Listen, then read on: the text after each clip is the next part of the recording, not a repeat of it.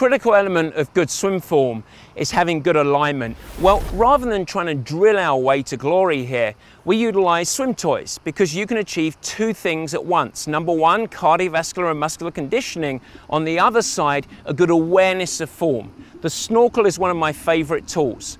By putting the snorkel on the head, you now have your center line, and the swimmer can gain an awareness of where their hand is both entering and tracking all the way through their swim pool.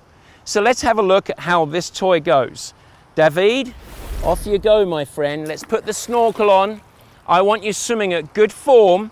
The nice thing about this is he can swim at any intensity. Let me see it. And his whole focus right now, where's my entry?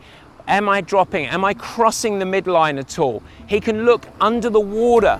Is my pulling arm coming across? Because it will flash in front of his eyes.